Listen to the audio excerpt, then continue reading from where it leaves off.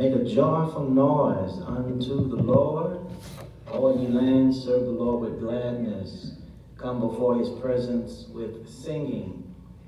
Know that the Lord, he is God. It is he who has made us and not we ourselves. We are his people and the sheep of his pasture. Enter into his gates with thanksgiving and into his courts with praise.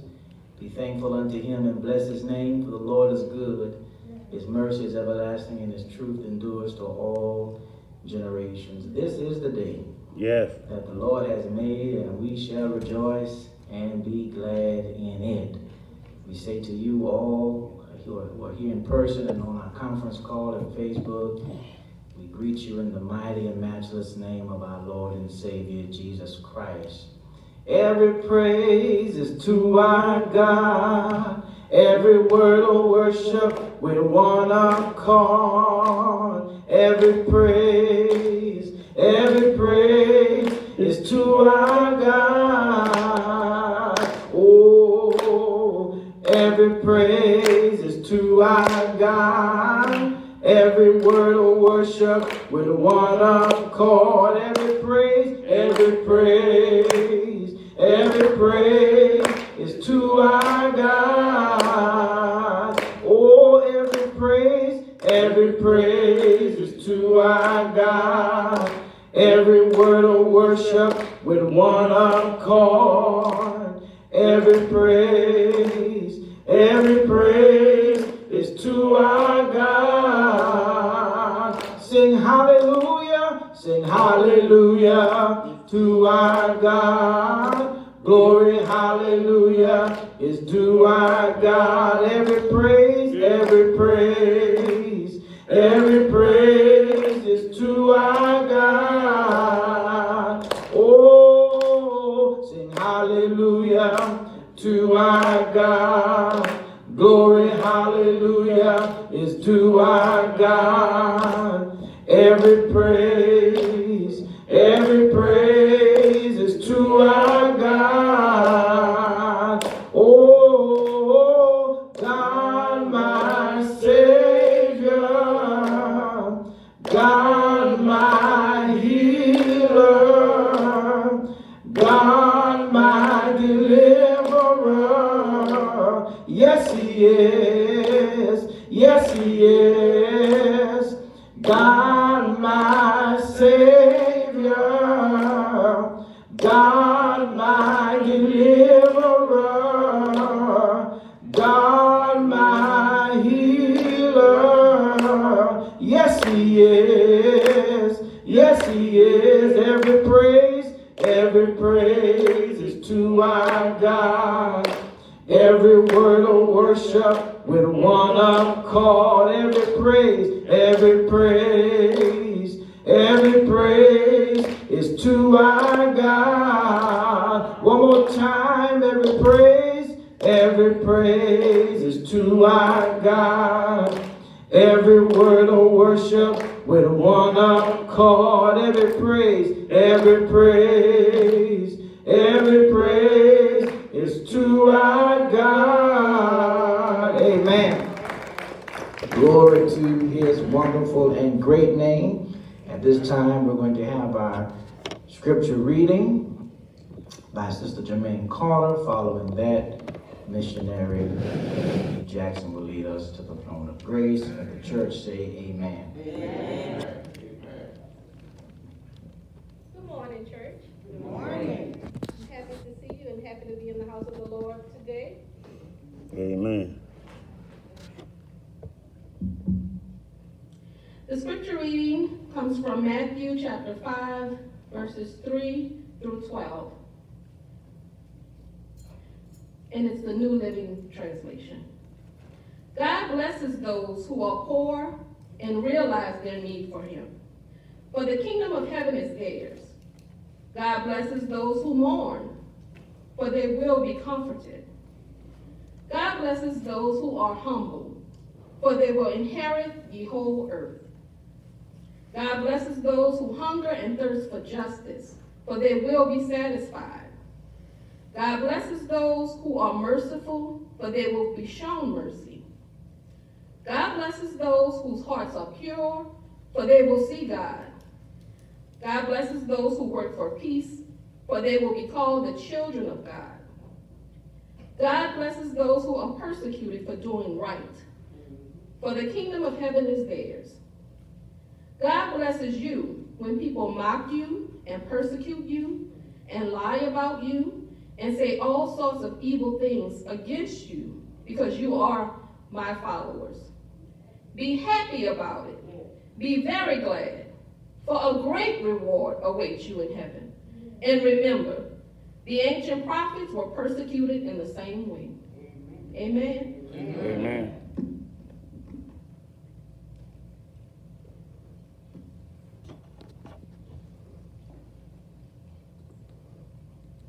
Let us pray. O Lord, my God, how excellent is your name in all the earth. The heavens declare your glory, and the firmament showeth forth your handiwork. It is in the name of Jesus that we come at this hour of the morning, asking, Lord, that you would forgive us for our trespasses. Just since the last time we bowed, we ask your forgiveness. Thank you for another day. It is a mystery to us, Lord, but you let us sleep and slumber all night long. Yes. And then we rose to see another day. Another day. In our right mind, with health and strength, Yes. the usefulness of our limbs, and the activity of our bodies. And then we made it here to Stronger Hope one more time. Thank you. Oh Lord, we thank you today. We are so very grateful that we are able to come into the sanctuary where we can join our voices together to give you the praise, honor, and glory. Yes. Now we thank you for our physical blessings, for our mental blessings, Thank you. our emotional blessings, Yes. our physical blessings, our relational blessings. Yes. But most of all, we thank you for our spiritual blessings. Thank you, Lord. And at this hour, Father, we ask that we will gather our thoughts together and bring them all in the sanctuary.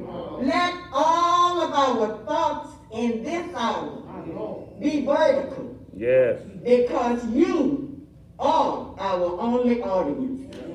Now Thank we you, pray Lord. for our pastor today, Touch him, Lord. Touch him. Reverend Nicholas Kevin Derwan Sr. Touch him, Lord. Touch him. Oh Lord, we just so glad that you let him come this way. Thank you, We man. can't thank you enough for him. But we ask that this day you will give him physical strength Physical strength. and spiritual power. Please touch you. And let him stand on the wall. Let our hearts be receptive to his words Please touch and you. our ears open. Not that we just want to hear, Lord, but we want to be doers. Yes, Lord. Now we ask that your spirit will rule in Stronger Hope today. Please, sir. All of our members are not in the sanctuary, but we ask that they will do the same. Touch, Lord. Gather their wandering thoughts and let you be the only audience. Please, sir. Now, Lord, we thank you again for Thank you, this Lord. day. Thank you. May all that we do as we rejoice in this day be to your glory. It is in the name of Jesus I pray. With thanksgiving. Amen. Amen. And thank you, Lord.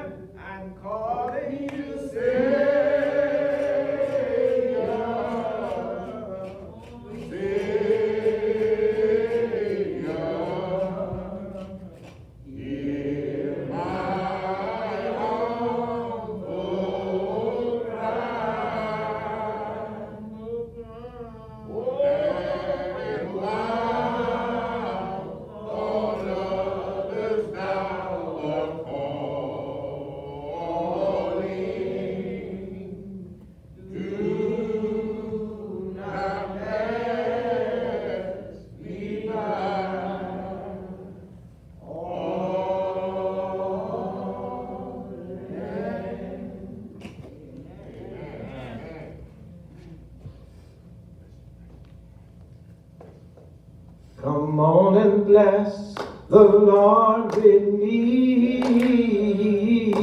Bless the Lord with me. Oh, come on and bless the Lord with me.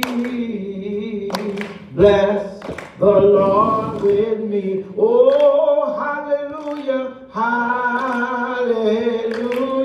Oh, hallelujah, hallelujah. Oh, hallelujah, hallelujah. Oh, hallelujah, hallelujah. Oh, come on and bless the Lord with me.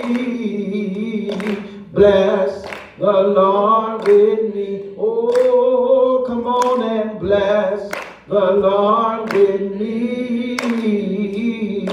Bless the Lord with me. Oh, hallelujah, hallelujah. Oh, hallelujah, hallelujah.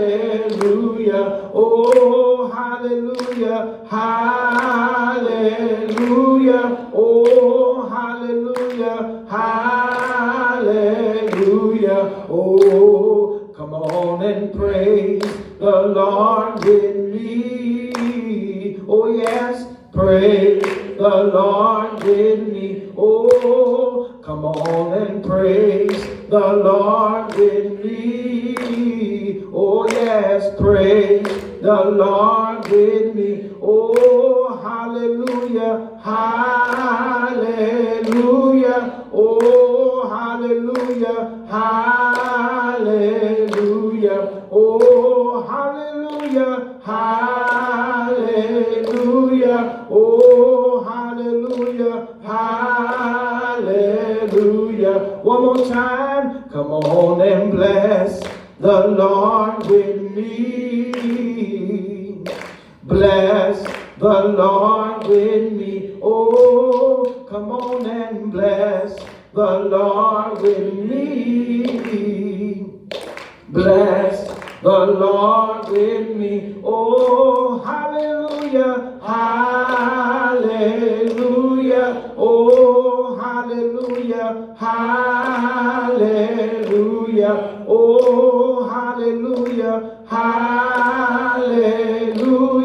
Oh, hallelujah, hallelujah. Hallelujah to his name.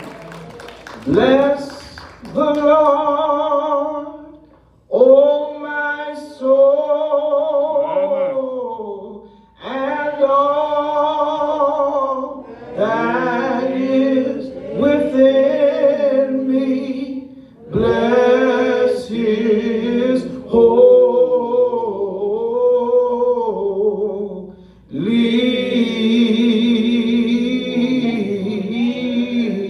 name. Come on and bless him this morning. I will bless the Lord, oh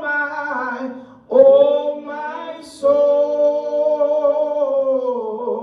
and all that is within me. Bless his holy name.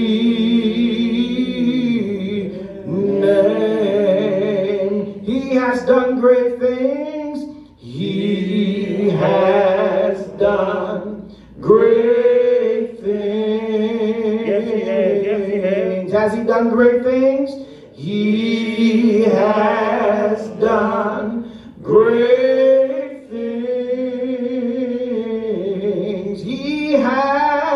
He has done great things. Bless his holy name. Come on, he has done great things.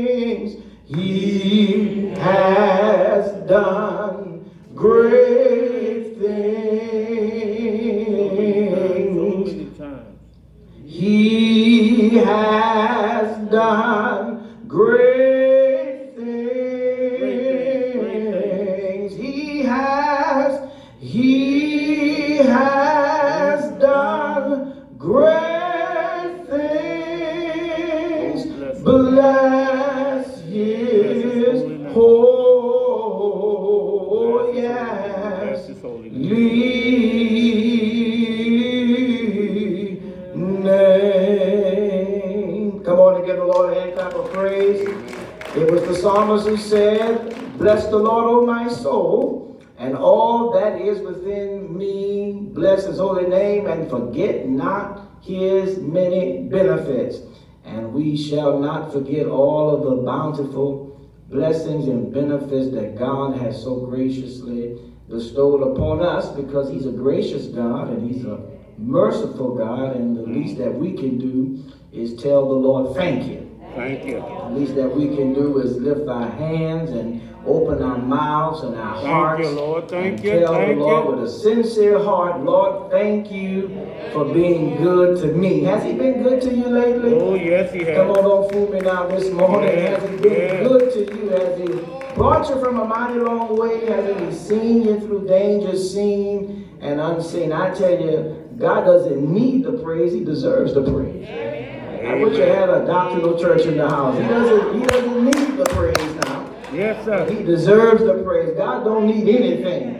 Even if we choose not to give him the praise, God's still going to get the praise some way or another. He'll let the rocks cry out to give him praise. He'll let a storm brew in the ocean and make some noise just to give him the praise. He'll let the lightning zig and zag all throughout the midnight sky. He'll let the stars shine against the canvas of 1,000 midnights. God will get the praise one way or the other. But the Bible says, let everything, I wish I had a church in the house, let everything that has breath praise ye the Lord. Not inanimate things, but animate things. If there's breath in your body, if your heart is still beating, if your lungs are still breathing, if your brains are still thinking, if your fingers are still moving, if your feet are still going here, there, and everywhere, you ought to give God the praise. Not because he needs the praise, but because God deserves the praise. Not because he needs the praise,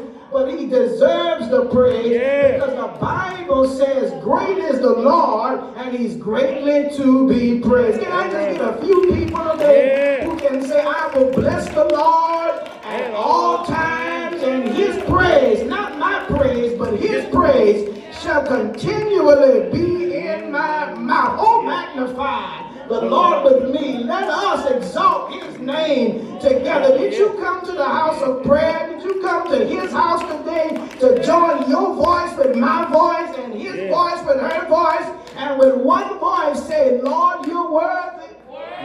Lord, you are good. Lord, you are excellent. If I had 10,000 tongues, it would not be enough to give you the praise. Thank you, Lord. Thank you.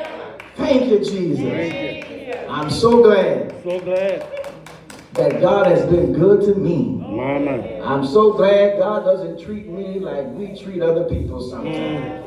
God is unconditional in his love for us. And we give him the praise. We give him the honor. And we give him the glory. Amen. Let the church say amen. At this time, Deacon Hooks will come as we prepare for our offertory period. Amen.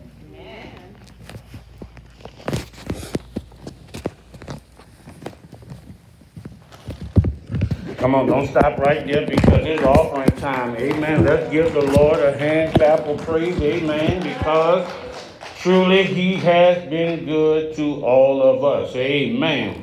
It is now that time where we give back unto God what is due to him. Amen. The Lord has truly been good to us. I mean, even through a pandemic, we haven't missed a meal. Even through the pandemic, we haven't lost our homes. Even through the pandemic, we didn't lose our cars. Even through the pandemic, Stronger Hope was blessed that we just only lost one member. But we thank God every day for where he has brought us from. Amen. Amen. Now it's time to give what is due to God. Amen. You know, I always use Malachi 3, verses 6 through 10. If you do it right, God will bless it right. Amen. Now it is that time for us to give back unto God. Don't rob God, because he hasn't robbed us. I got my hands, I got my arms, I got my legs, I got my mind, I got my tongue to talk. Amen. God has been good to all of us. Amen. So Let's give unto God. We have several ways. You know those ways to give. Amen. You can drop it off to our physical location. Amen. You can mail it to us. Amen. You can go to Cash App. Amen. You can even go to Givelify, because I'm about to do mine through Givelify. Amen. But for those that are here, you can come and give to us in our touchless offering box. Amen. So let's come now and give as one of our songbirds will give us some curriculum music to come to the table and give. Amen. Amen. Amen. So let us come to God's table. Let me begin offering this prayer unto the Lord for these gifts that we are about to receive. Oh Lord, we thank you for all of your bountiful blessings that thou hast bestowed upon us. Lord, we thank you for health. We thank you for strength. Now, Lord, as we receive these gifts, oh God, we ask that you will bless those who are about to give, those who have already given. Lord, we thank you right now, Lord. We thank you in advance for those that will give later. Amen. Lord, we ask that you will bless them, oh God. Give back unto them their needs and their wants, oh God, according to your riches and glory. It is in Jesus' name we ask it all. Amen. Amen. Let us come now. Those on my right, you may begin coming.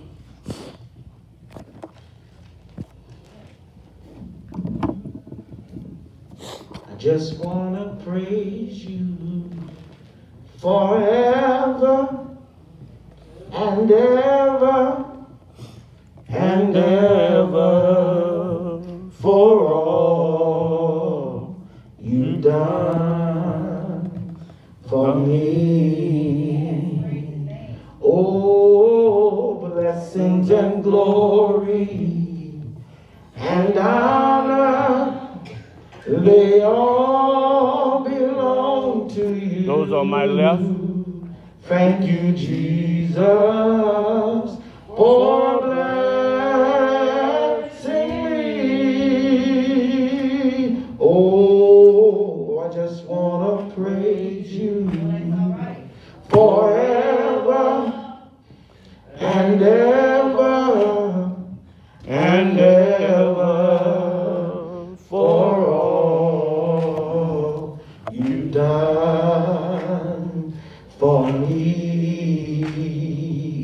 Oh, blessings and glory and honor, they all belong to you.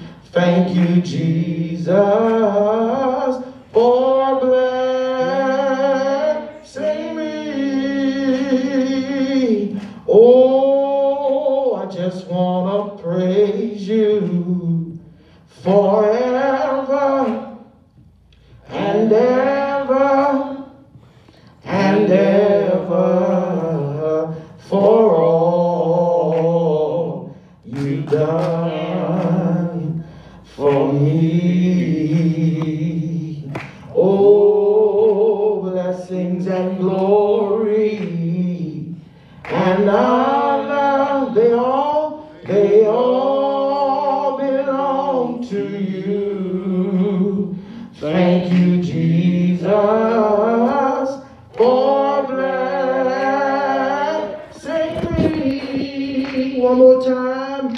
Oh, I just want to praise you forever and ever and ever and ever and ever for all you've done for me. Oh, blessings and glory and honor, they all belong to you. Blessings and glory and honor, they all belong to you. Blessings and glory and honor, they all belong to you. Thank you, Jesus,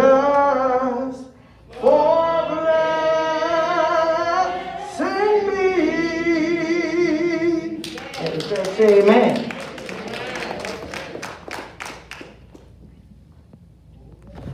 Well, it's preaching time. Amen. Amen. I love you. I love you. I love you, Lord, today, because you cared for me in such a special way. That's why I praise you. I lift you up and I magnify your name. That's why my heart is filled with praise. Oh, my heart, my mind, my soul belongs to you. You paid the price for me way back on Calvary. That's why I praise you. I lift you up and I magnify your name. Oh, that's why my heart is filled with praise. Oh, praise him. Yes, sir. Yes, sir. Praise him. Praise him. Praise him. Jesus, blessed Savior, he's worthy to be praised. Oh, everybody, come on and praise him. Oh, yes.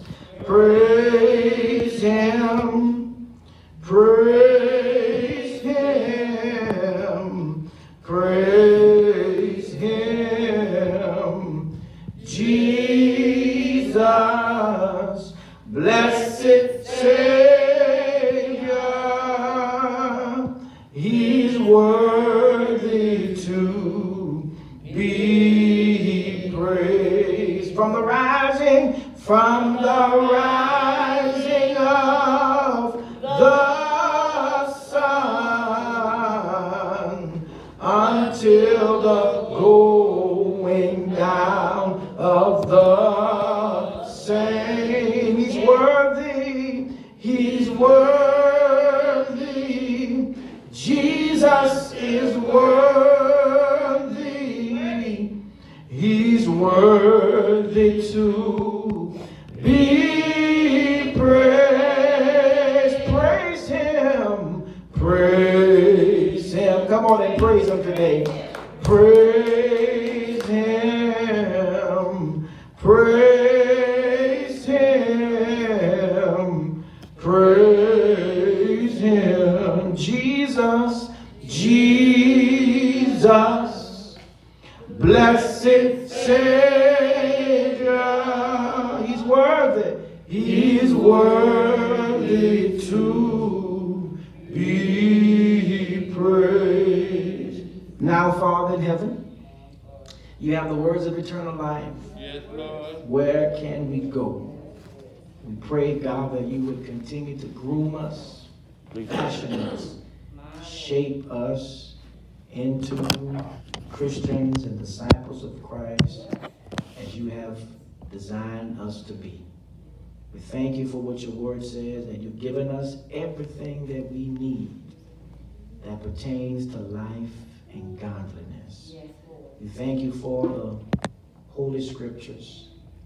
We thank you for the Holy Spirit who brings to our remembrance what you've commanded us in the Holy Scriptures and helps us to walk by faith and not by sight. Lord, I pray that you would use me as your vessel, as always, to facilitate the advancement of your kingdom as you renew minds and transform lives through the power of your word. We believe that there is transforming power, delivering power, saving, sanctifying power in your word. We repeat the words of Jesus in his high priestly prayer. Sanctify them by your truth. Your word is truth. Lord, we repeat the words of the psalmist. Lord, let your word be a lamp unto our feet and a light unto our path. Oh Lord, we repeat the words of the psalmist when he said, I've hidden your words in my heart that I might not sin against thee. Oh God, we thank you now for this opportunity to worship you in spirit and in truth. Speak now, Lord, for your servants are listening. Use my mouth and my mind to declare the glorious gospel. It's in Jesus' name we pray. Amen. Amen. And amen.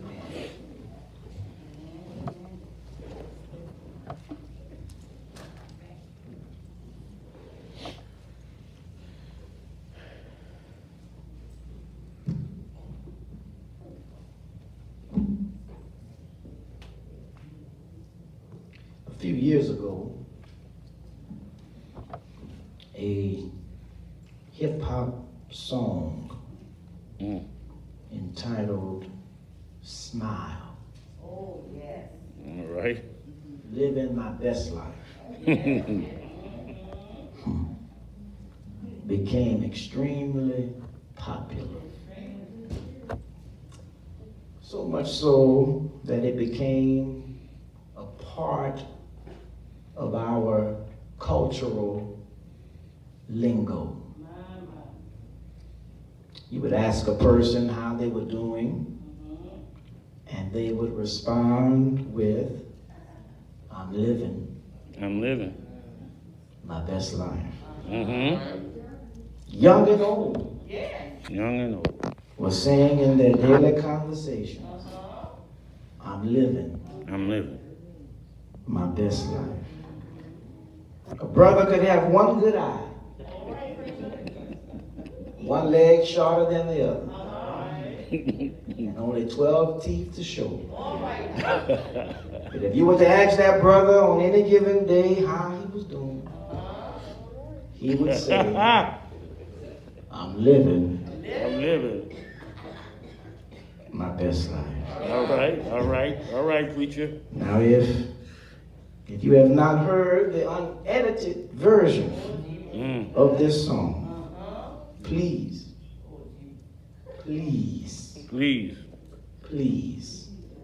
do not go on the internet looking for the original lyrics of this song, because there are some filthy words and explicit language in that song that are not fitting for us to use. And I know most of you have heard it, but what you heard on the radio and what you heard at the cookout was the clean, edited version. Mm-hmm. But the comedian turned hip-hop artist Lil Duval was asked in an interview, what is your definition of living your best life? He said, and I quote, just living in your means. Living with whatever you have at that point. Being happy with it. And when you're happy where you are, you can grow even more. You're not chasing somebody else's perception. Now there's some truth in that, yes. And as popular and as positive as that song was, our perception of living our best life can considerably fall short of living the life that Jesus described as the blessed life. Yes. I don't know how you feel about it, my brothers and sisters, but my determination as a Christian is to live what Jesus pronounced as the blessed life over what I may envision as my best life. Because I can live my version of my best life and still not live what Jesus described as the blessed life. The blessed life. As we continue our sermon summer series, Summer at the Sermon on the Mount, I want to preach and teach from this thought-provoking question. Are you living the blessed life? Are you living the blessed life? Matthew chapter 5, verses 1 through 2, and Matthew chapter 5, verse 3 through 12. And seeing the multitudes, he went up on a mountain. And when he was seated, his disciples came to him. Then he opened his mouth and taught them, saying, one translation says, now when Jesus saw the crowds, he went up on a mountainside and sat down. His disciples came to him, and he began to teach them. He said, blessed are the poor in spirit, for theirs is the kingdom of heaven. Blessed are those who mourn, for they shall be comforted. Blessed are the meek, for they shall inherit the earth.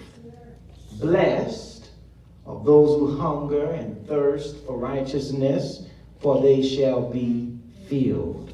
Blessed are the merciful, for they shall obtain mercy. Blessed are the pure in heart, for they shall see God. Blessed are the peacemakers, for they shall be called sons of God or children of God. Blessed are those who are persecuted for righteousness' sake, for theirs is the kingdom of heaven. Blessed are you when they revile and persecute you and say all kinds of evil against you falsely for my sake. Rejoice. And be exceedingly glad. For great is your reward in heaven. For so they persecuted the prophets who were before you. Are you living the blessed life?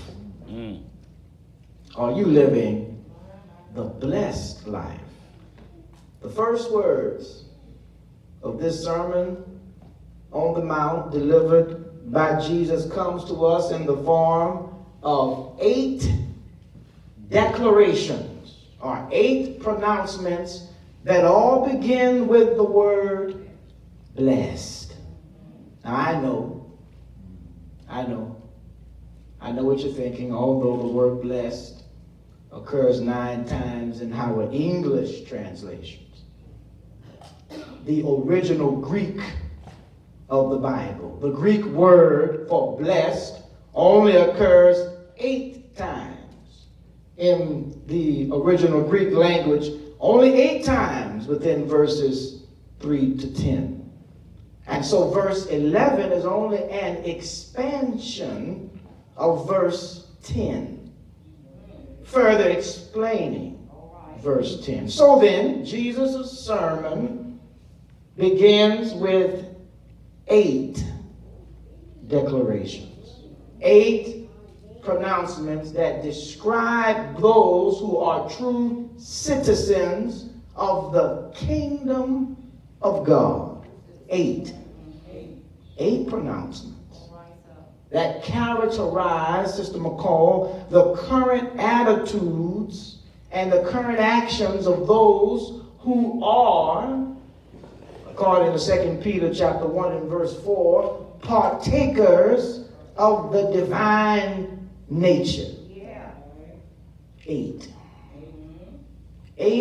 pronouncements, 8 declarations that illustrate for us the great reversals of God's kingdom as opposed to a worldly kingdom. These 8 blessings, these 8 declarations could never describe the kingdom of this world. But the great reversal of the glorious gospel is these 8 pronouncements and 8 declarations describe the kingdom of God. That Greek word for blessed, according to one New Testament professor, that Greek word captures the idea of those who are the fortunate and blessed recipients of God's grace and God's favor. Yes. That word for blessed indicates an existing state of happiness. Yes. An existing state of good fortune. Now I need to tell you that this is more than circumstantial feeling. Being blessed is not predicated on how you feel. Because some days you may not feel good. Some days you may not feel blessed. Some days you may not even feel like a disciple of the Lord Jesus Christ. But this existing state of blessedness, this existing state of happiness is not predicated upon how I feel. It goes deeper than that. This is a deep sense of spiritual happiness and joy that is rooted to the reality that we are, without a shred of doubt, according to 1 Peter chapter 2 and verse 9, a chosen generation, a royal priesthood. Do you know your Bibles right there? A holy nation, his own special people, that you may proclaim the praises of him who called you out of darkness into his marvelous light. This state of blessedness that I am in today and tomorrow, this state of blessedness that I was in yesterday and is in today and will be in tomorrow, is rooted to that reality. It is rooted to the identity that God has given all of those who have confessed Jesus Christ as their Lord and Savior. And here's that identity. We are a chosen generation. We are a royal priesthood.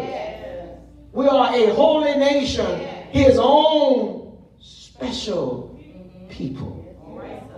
8 Beatitudes.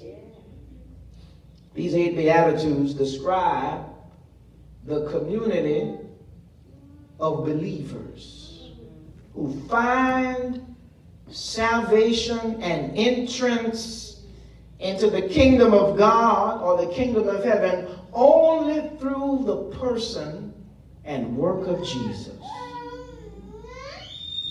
You know, some scholars like to understand the Beatitudes as a preamble,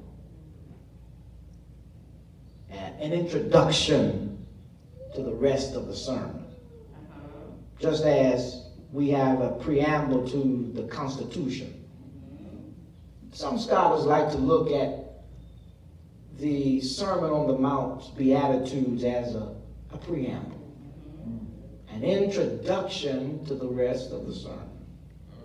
Well, I like to look at this, Brother Vonado, these Beatitudes as a spiritual appetizer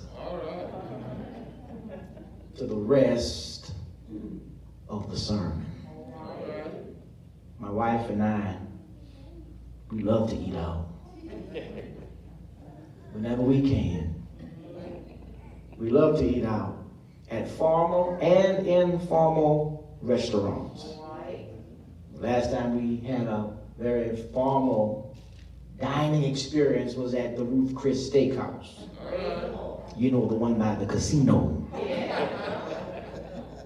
And it was fine dining. And Brother Jones, when I saw the price of that cowboy ribeye, I said, Lord, have mercy. But I've discovered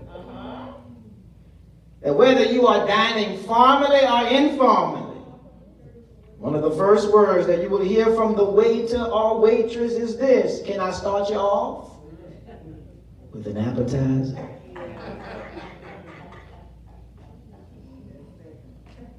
And if you got big money, you're going to start off with an appetizer. Oh yes, I have the crab cakes. Is that right, Rachel? I'll have the crab cakes. I'll have the spinach dip. For some of you light eaters, I'll have the salad. I'll have the charbroiled oysters. My brothers and sisters, Jesus, the new Moses, but greater than Moses. Jesus, our great prophet, is preparing us, Missionary McCall, to receive the rest of the Sermon on the Mount with this spiritual appetizer known to us as the Beatitudes. Let me give you my sermon in a sentence. If you don't get anything else, if you forget the funny, humorous phrase, spiritual appetite, if you forget all of the bells and whistles of the sermon, please remember this. And it is this: what Jesus meant when he described the blessed life means the same thing for believers today. Amen. That is the sermon in a nutshell. That is what you take home with you. What Jesus meant when he described the blessed life means the same thing for believers today. One of the cardinal rules of Bible interpretation is that the Bible can never mean today what it never meant yesterday. And as one who rightly divides the word of truth, I've got to go into the zip code of the ancient world. Cross that great and wide hermeneutical bridge and find out what did the word mean to the ancient original audience of yesteryear.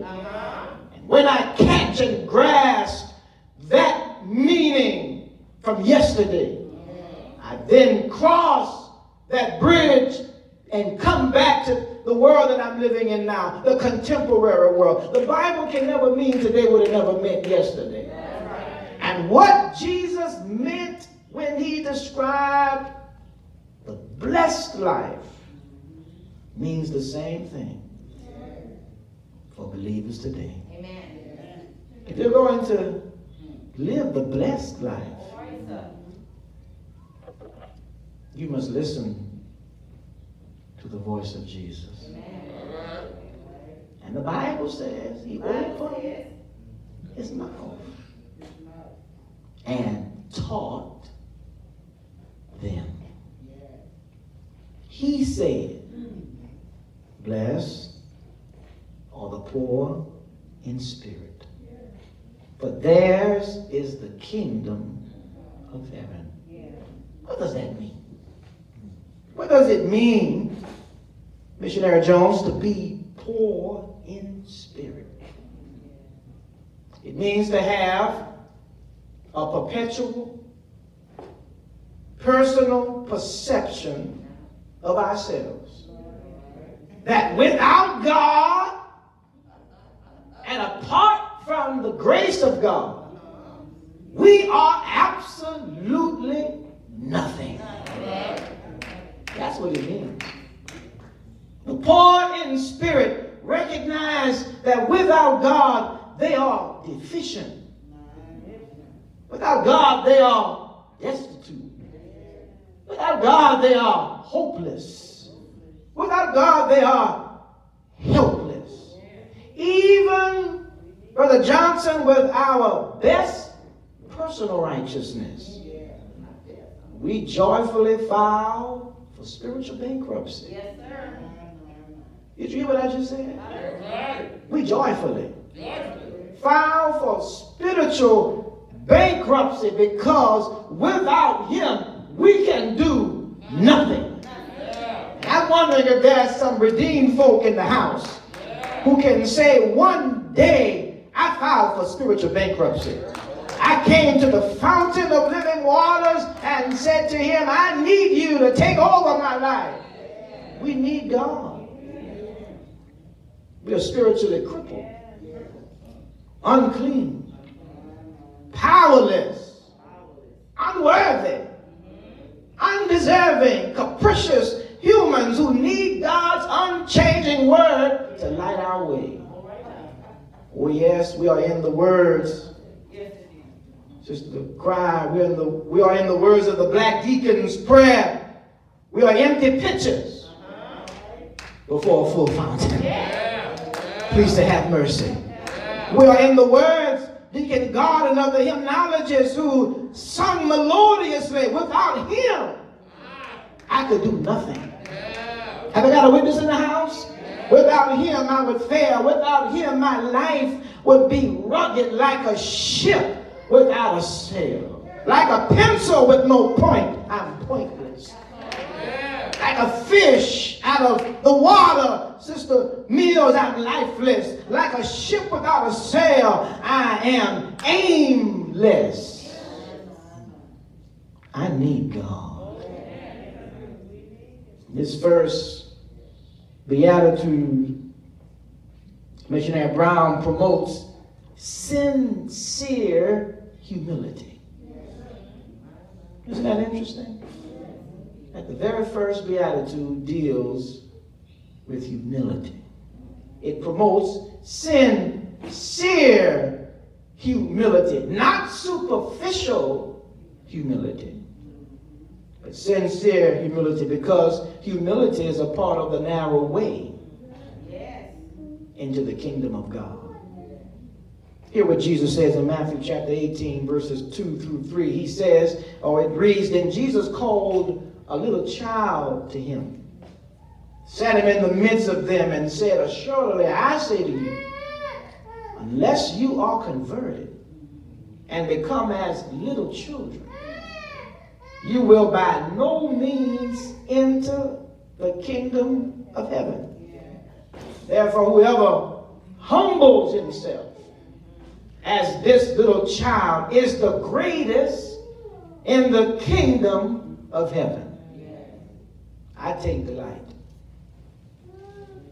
in my poverty of spirit.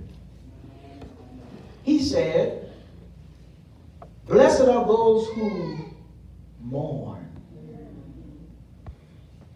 for they shall be comforted.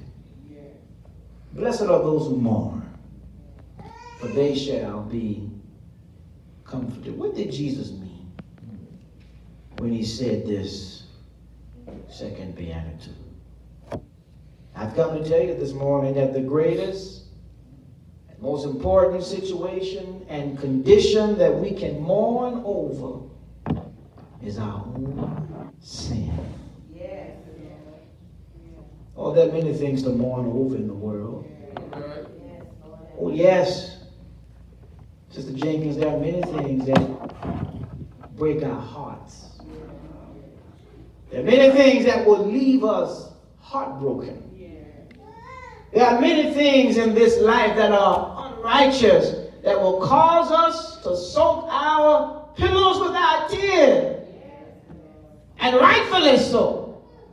But the greatest and most important situation and condition that we could ever mourn is our own sin. Because it was our sin that God the Father laid upon the shoulders of the Son of God, Jesus Christ.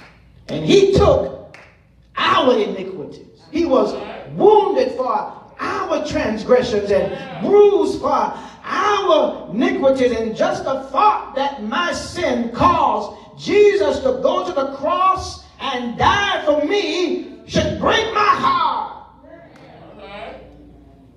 Our mourning is in the context of our awareness of the holiness and righteousness of God, which in turn results in an awareness of our wretchedness and wickedness.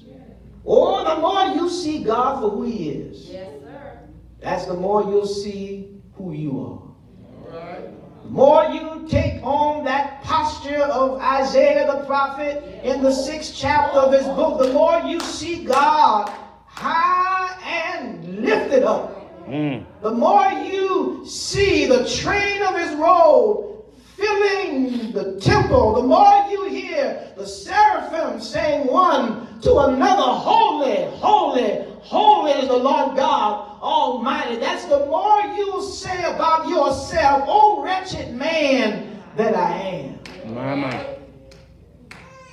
In the words of Paul, who shall deliver me from this body of death? James chapter 4 verses 8 through 10. Write that down. James chapter 4 verses 8 through 10 is the true mourner's bench.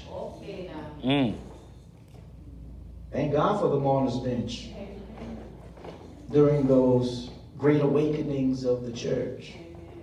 Thank God for those strategies that those revivalists would use in those days of yesteryear to bring sinners to God. But I want to tell you that James chapter 4, verse 8 through 10 is that perpetual mourner's bench that all believers must experience and continue to experience, because if we are to be honest with ourselves, we all need forgiveness.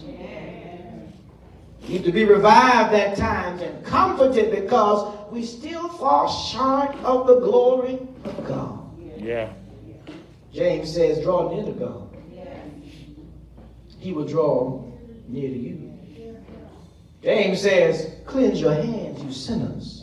He's writing to the church. And purify your hearts, you double-minded. Lament and mourn and weep. Let your laughter be turned to mourning and your joy to gloom. Humble yourselves in the sight of the Lord, and he will lift you up. I must mourn over my sin. I must mourn over my sin against God, because my sins are not some casual, inconsequential mistake. When Nick Jr. accidentally drops my coffee, that's a mistake.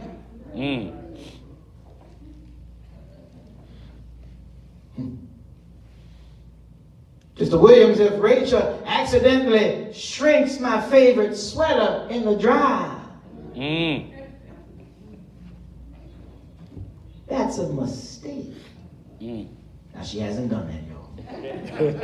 She's using it as an analogy. But when we sin,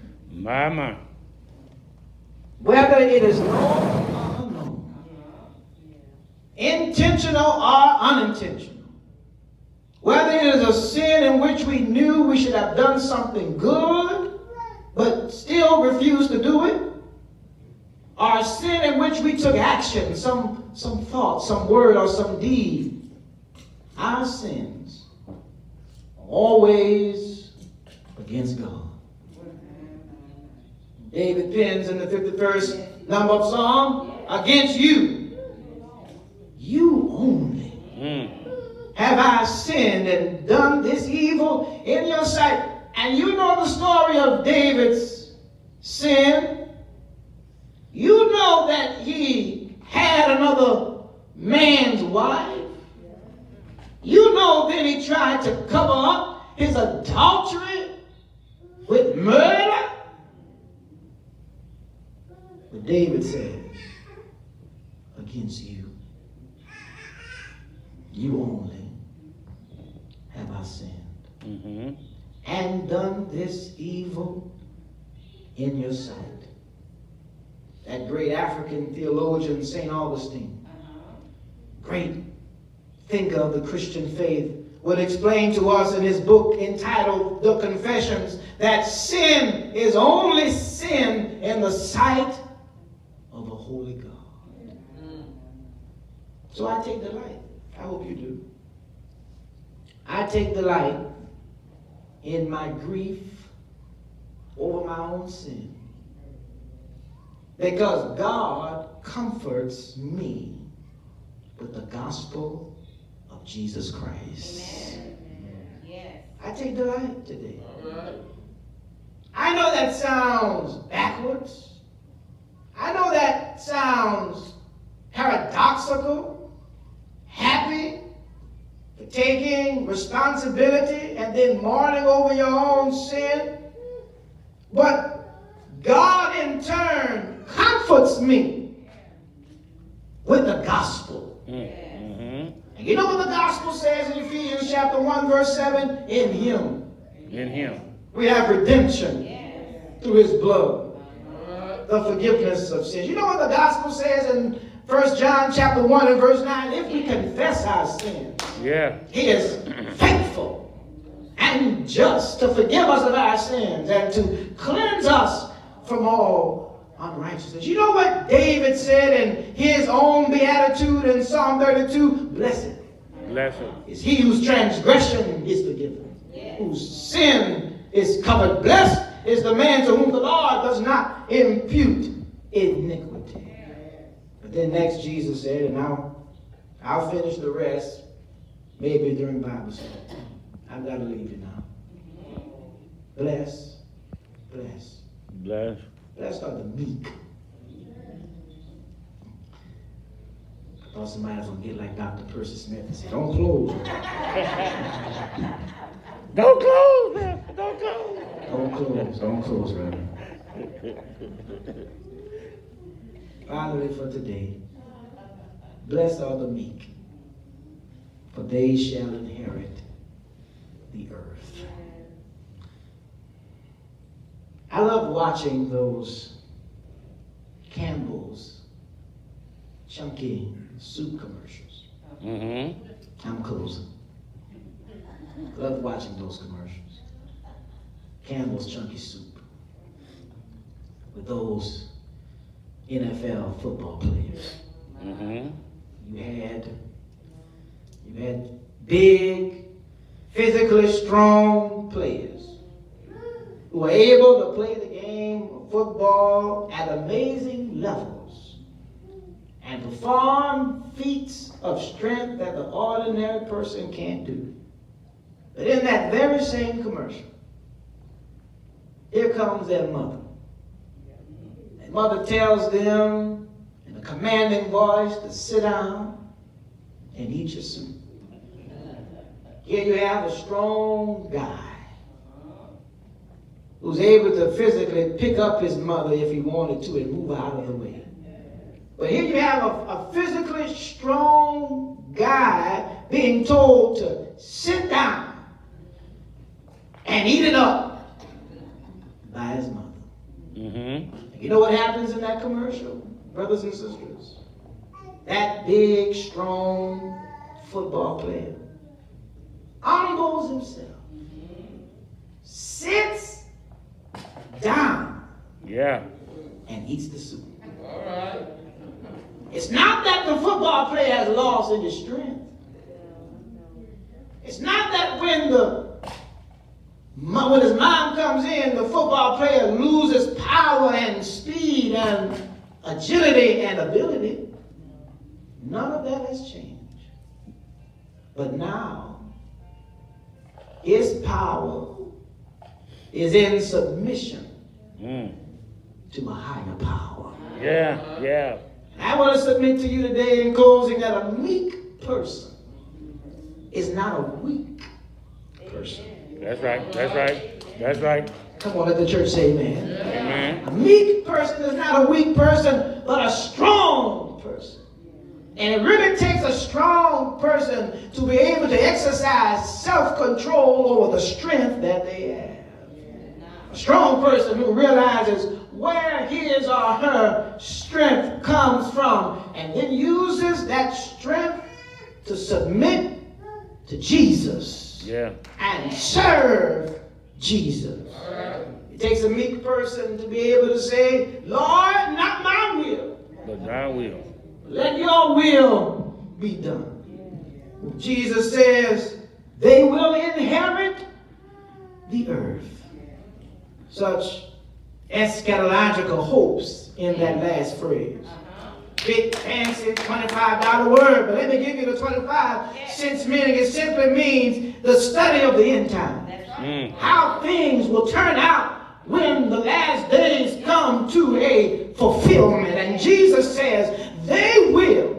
They will. Not they may, but they will. Inherit the earth. Who will inherit the earth? Jesus, the meek. One day, God will recreate the heavens and the earth. Yes, sir.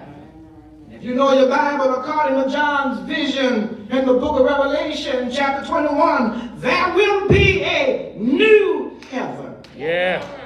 There will be a new earth.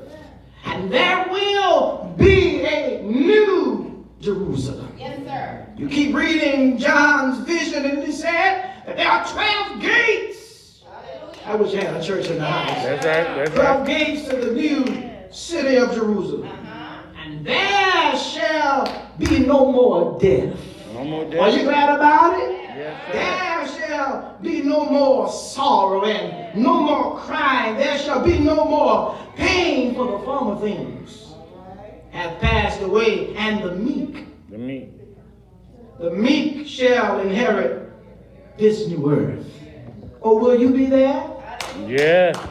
If you're meek, you're going to inherit that new earth. In this new earth, the wicked will cease from troubling, and the weary will be at rest. In this new earth, the unrighteous are not so, but every day is Sunday, and the Sabbath will have no end. Jesus says, blessed are the meek, for they shall inherit the earth. Oh, I just want to encourage you today. Are you living the blessed life? My. Yes, Lord. Yes, Lord. Are you living the blessed life? Do you take delight in your spiritual poverty? Essentially saying, without God, I'm nothing. Do you take delight in the fact that you are blessed because you realize that your sins are against God, but God comforts you with the gospel of Jesus Christ? Do you take delight today in the fact that the meek shall inherit the earth? That meekness is not weakness, but it is strength under control, and you've yielded your strength and your control to the will of God by saying, not my will, but yours be done. And one day, my brothers and sisters, when it is all said and done, when the last days come to an end, when the Lord God brings that new city from the sky and shows us that new heaven and that new earth and that new Jerusalem, only the meek. Only the meek. Only the meek shall inherit the earth. Bless you, Reverend. Bless you, Reverend. Be the glory. Amen. We open up the doors of the church. There may be someone who wants to accept the Lord Jesus Christ as their Lord and Savior. Come unto Jesus while you have time.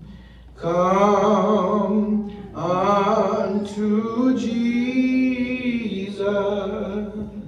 Make up your mind. He will make your life brand new. Oh, He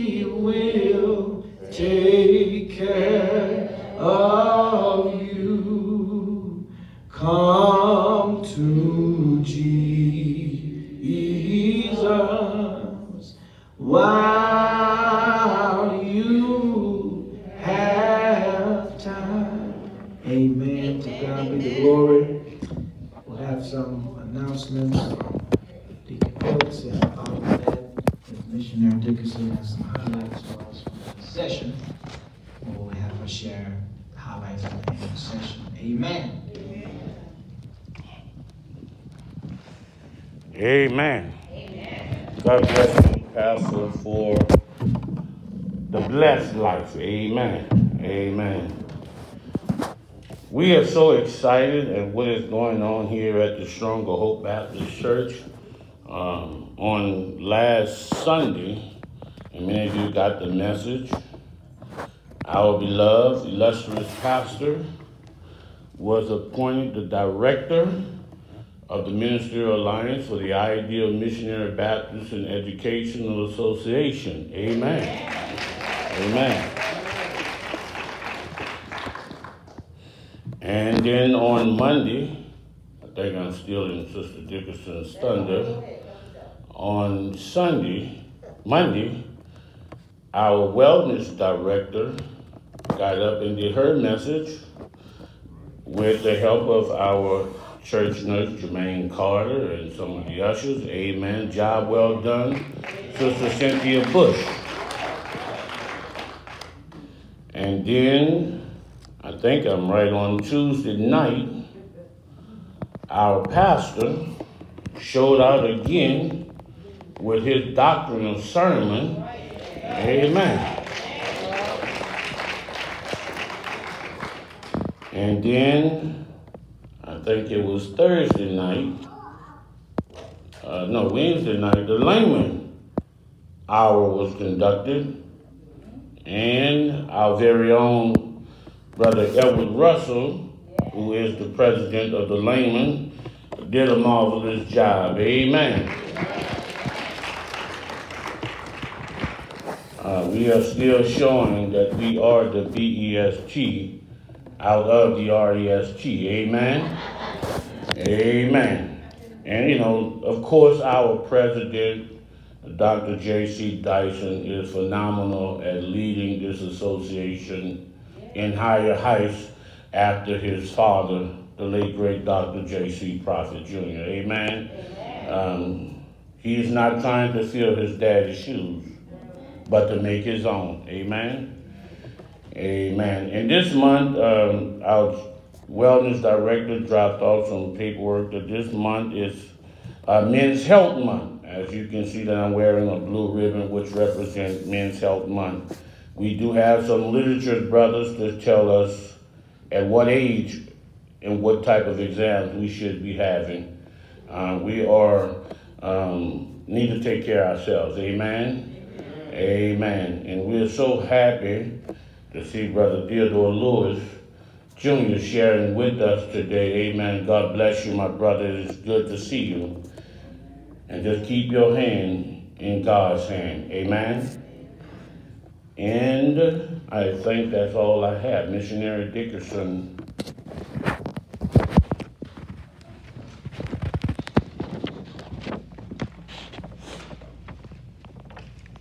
Thank you, Deacon Hooks, and thank you, Pastor D. And those of you who were not able to attend our 84th annual session in person, you can still go to YouTube or Facebook, and you'll be able to hear see and hear the sermon, especially our pastor, doctrinal sermon. As I always say, he stepped on the gas for Jesus. And I think we could revisit that again. Once again, accolades to Dr. Eunice Landry, who we honored and are honoring for this entire year in our association.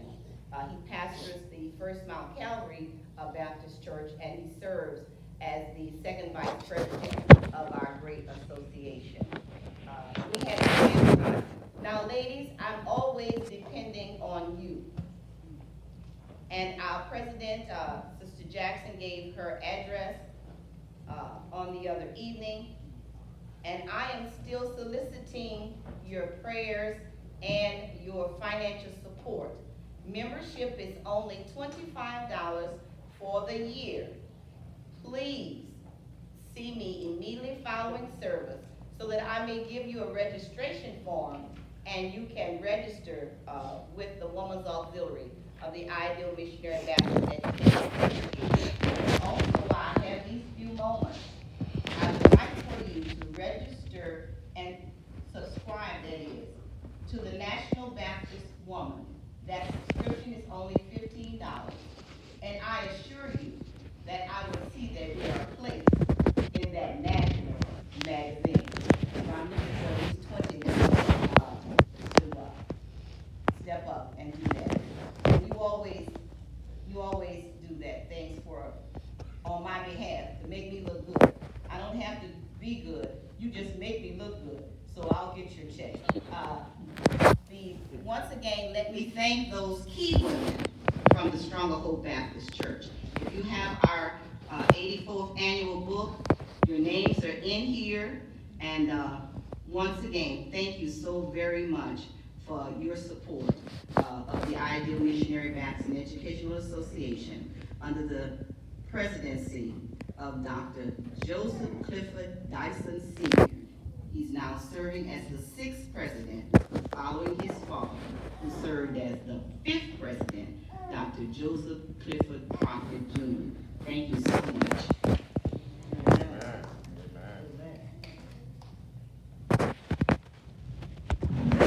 The church say amen. Amen. Say amen again. Amen. Again, we're so happy about how the 84th annual session turned out. A great experience, and we are all glad for how we felt the move of God throughout the Ideal churches this past week. We had a grand time in the Lord. It was good to be together.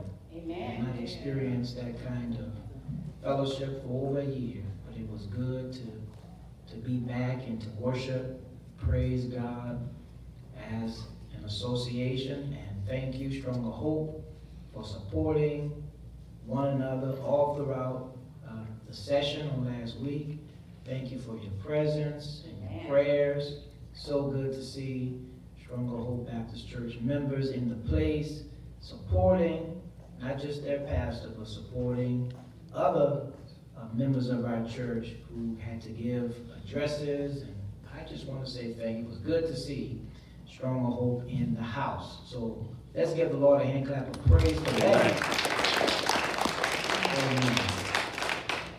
To God be the glory. Amen. Amen. We want Brother Brian Sanders to come on up.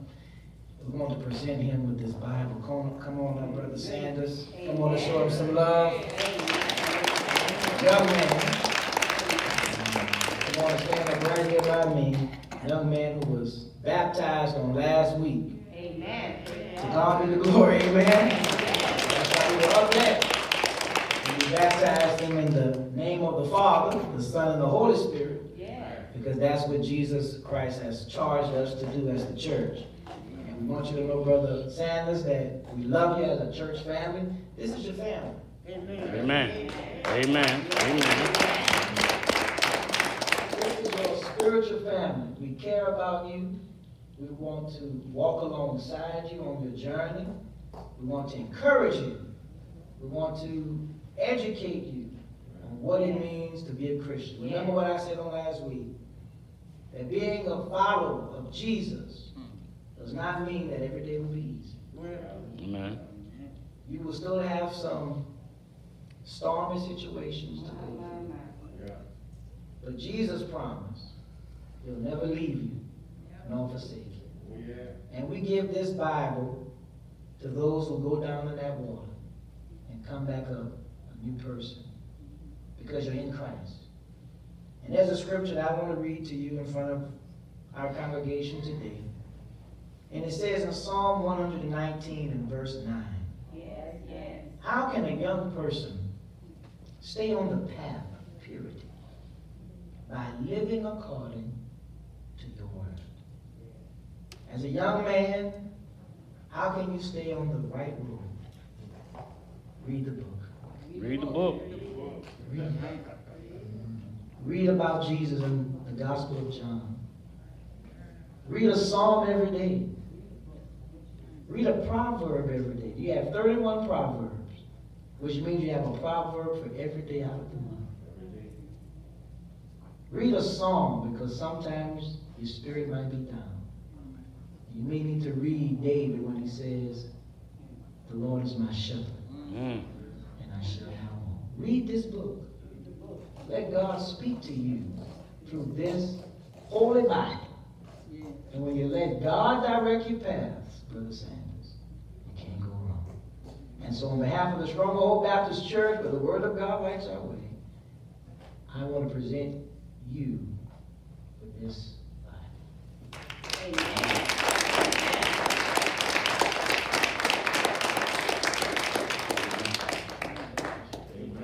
Let the church say amen. Amen. Oh, come on, let the church say amen. What a mighty God we serve. He's so good. So good. All right, well, if there's nothing else, let us stand to our feet. Let us stand to our feet. And let us look to God, our help and our strength. Now unto him who is able to keep you from falling, and to present you faultless before the presence of his glory with exceeding joy. To thee only wise God our Savior, be glory and majesty, dominion and power, both now and forever. And all of God's people say, Amen.